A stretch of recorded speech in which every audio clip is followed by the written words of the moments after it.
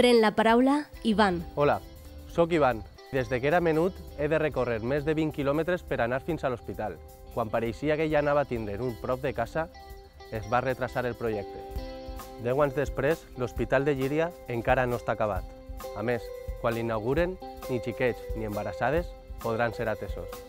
Com veieu, això per a mi és un malson, i crec que per a milers de valencians també. El País Valencià és la comunitat amb la pitjor sanitat pública de l'estat espanyol. El 22 de maig comença el canvi. Tu i jo som país.